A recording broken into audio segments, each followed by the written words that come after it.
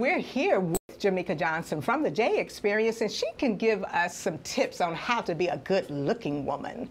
So, Jermica, I have a question for you. Go ahead. What about lip colors? I experience with a lot of different colors, but tell us some of your tips. You're the expert. Lipsticks are my favorite thing.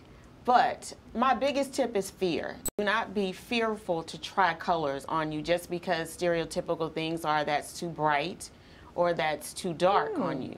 Also, get over the seasons. Nothing is seasonal anymore. It's whatever you prefer. If you prefer to wear dark in the summer, wear it in the summer. But the biggest tip I have is go dark up, light on the lips, or go dark on the lips and light up.